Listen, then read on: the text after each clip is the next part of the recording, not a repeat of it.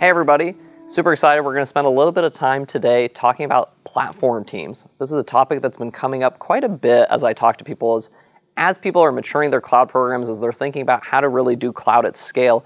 This idea of platform teams or SRE teams or sort of like cloud teams keeps coming up. So I wanted to share a little bit about like what's our view, how do we think about what's the role of a platform team, what's the problem they're solving for, and what's the kind of scope of those teams. So taking a quick step back, I think it's helpful to start about how do we think about the evolution of how people adopt cloud. And what we often see is, I'll call it this phase one approach to cloud, where you have multiple application teams and all of them are starting their journey to building cloud applications. So typically an organization starts, they sign a contract, for cloud, maybe they have one or multiple vendors they're working with, and then they sort of let their application developers free, right? So you might have application teams 1, 2, and 3. All of them are building cloud applications. And maybe I have multiple different providers, right? I'm working with, Amazon and Azure and Google, right? So I have multiple different potentials cloud providers. And in this kind of phase one, it's a very, I'll call it ad hoc or random approach, meaning app team 1, they might be all in on Amazon. App team 2, they're picking and choosing. App team 3, they're building something themselves. And so it's this sort of kind of, again, chaotic approach where each team is picking their own tooling, approaching it their own way, building their own pipelines, building their own process for how they're adopting cloud. And we see this very, very often, right? And we see it so often that we've called this sort of like phase one or cloud 1.0. I think the challenge in this model almost inevitably is 12 months, 18 months, 24 months into this, what we end up seeing is everything you'd expect, right? You have cost overruns because, every team's kind of doing it their own way. Nobody's paying attention to spinning down dev instances. Things are oversized. You have security vulnerabilities all over the place because the application teams are really focused on their applications. They're not really thinking about some of the day two concerns around, did I actually define my security groups correctly? Did I set the S3 bucket to private only, et cetera? And then you have all sorts of compliance challenges, right? And then the challenge is, okay, as a security and compliance organization, there's no easy way to sort of partner to solve those problems because every team is solving it their own way, right? So you have 100 app teams doing it 100 different ways, and you have one security, one compliance team trying to kind of go herd the cats, if you will. So I think quickly people start to realize, like, okay, this is not a super scalable approach to cloud because we haven't really standardized, we haven't really industrialized the process. So this gets you into kind of the phase two, as we often call it, right? Where you still have all the different application teams, they're doing their thing, but now we say, okay, great, application team 1, application team 2, application team 3. These should not all have their own unique approach to doing cloud adoption. Instead, we should create a central platform team, right? So different organizations might call this a different thing, right? We call it sort of a platform team. Some people call this the cloud team. It might be the DevOps team, the SRE team, right? I think it comes by different names. Cloud Center of Excellence in some organizations. I think conceptually what's important is that you have this notion that I have many different application teams. They're the customer. I have one platform team. They're sort of the provider internally, if you will. And their job is to standardize the approach to cloud, right? So they will be the central aperture, if you will, to say, okay, this is how we build and deliver an application on any of these cloud environments. So now I have one team that's responsible for defining how do I do a landing zone? How do I build the patterns for these applications? How do I make sure the right security and compliance and cost guardrails are in place? Which organizationally is important because now you have an interface for those other teams, right? So if I'm the security team or I'm the compliance team, right? I have a group to go work with, and that group is then standardizing across many different application teams how this actually works. So that's great. I think from an organizational design perspective, you can kind of see the difference here in terms of the approach. It's about creating that central group, kind of regardless of what they're called, making them responsible for that, and then enabling these customers. But then the question is, like, what's the scope of that team? Right? Like, what all should they actually deliver, right? And so this then gets into a little bit of a kind of a philosophy question of like, okay, how much do you want to standardize? How much should be the scope of those teams?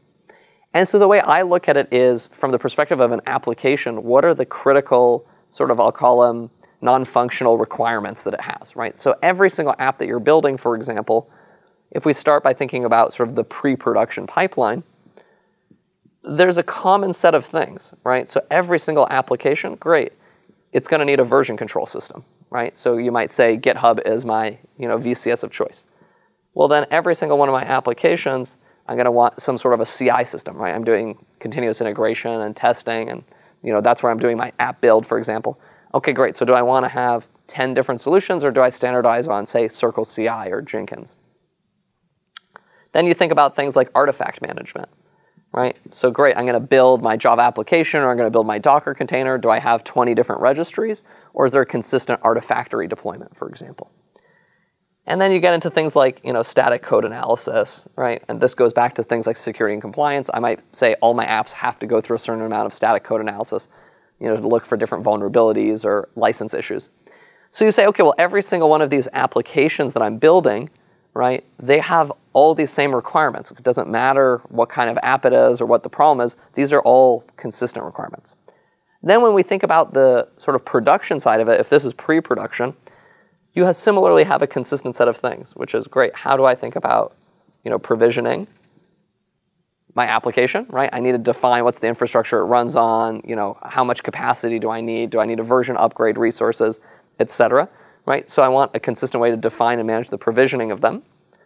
Then the next layer up is how do I think about the security of those applications, right? So great, how does the app get usernames and passwords for databases? How does it get certificates for TLS traffic? How do I get encryption keys to secure my data? How do I do API keys for maybe cloud applications or Twilio or sending email, et cetera?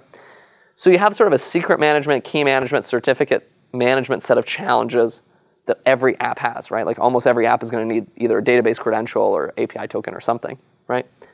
Then you have a set of networking or connectivity challenges, right? So great, my application, when it gets deployed, how do I update the load balancer, the firewall, the API gateway to make sure that the application actually gets traffic? And then if application A needs to talk to application B, do I need to get firewall changes automated, or do I have something like a service mesh that's going to enable app A and app B to communicate? But again, there's some sort of a networking challenge for almost any app you're going to deploy, right? Unless it's never talks to any other service. Then you have a runtime, which is where is the application actually running, right? It might be on Kubernetes, it might be a Lambda function, it might be on top of Nomad. It doesn't really matter. The app has to go run somewhere. And then lastly, that spans all of these layers is there's an observability challenge, right? Meaning, great, my apps are going to emit logging data, they're going to emit telemetry, they're going to emit tracing. How do I sort of observe all of that to understand, hey, is the app healthy? How do I debug if there's problems? So if you look at it and then say, okay, great, well, ultimately the applications then sit and run on top of this whole stack, right? So for almost any app, once again, they have all of these problems, right? That's a production grade app, right? Maybe you can say I'm skipping observability, or I'm not doing CI, I'm not testing the app.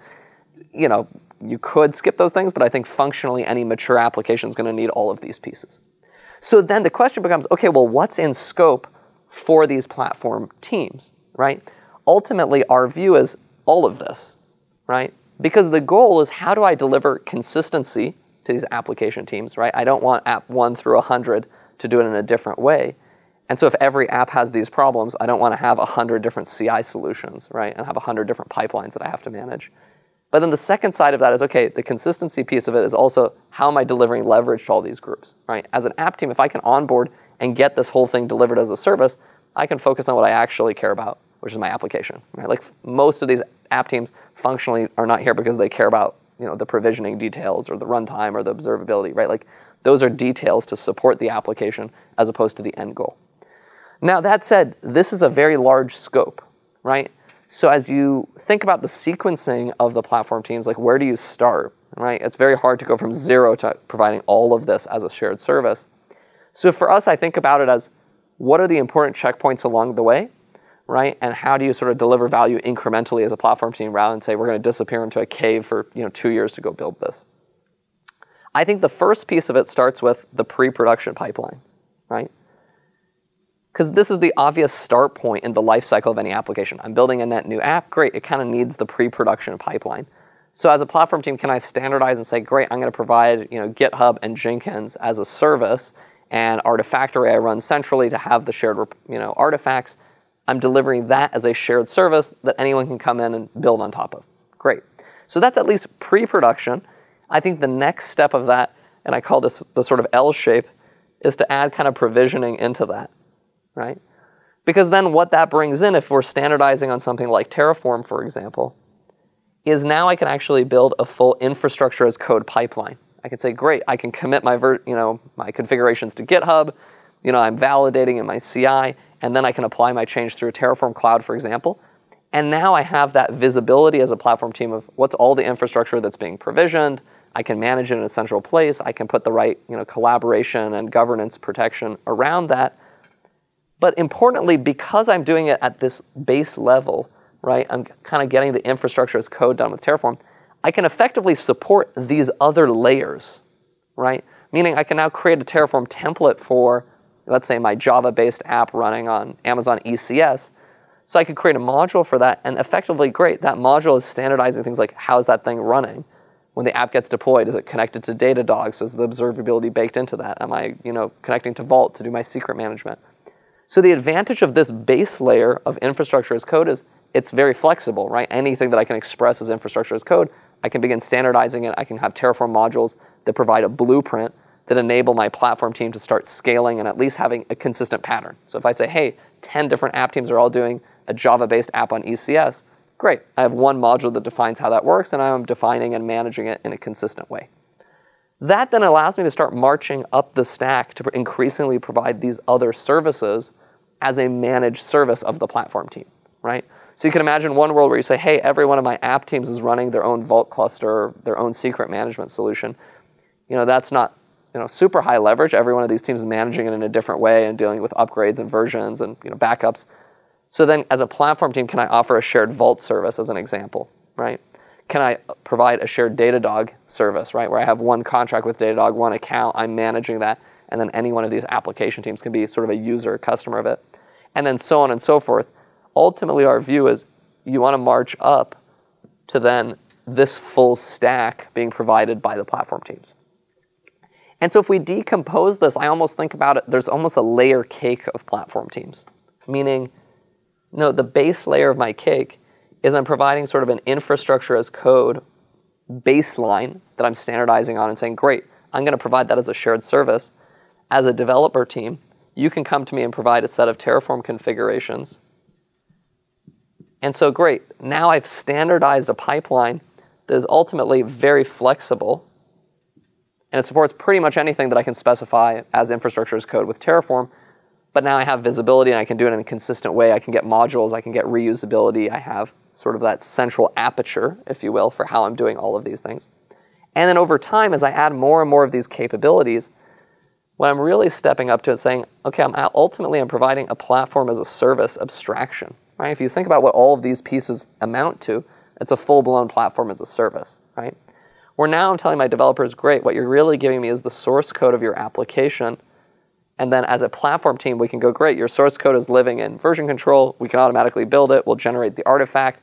We can deploy it onto ECS or Kubernetes.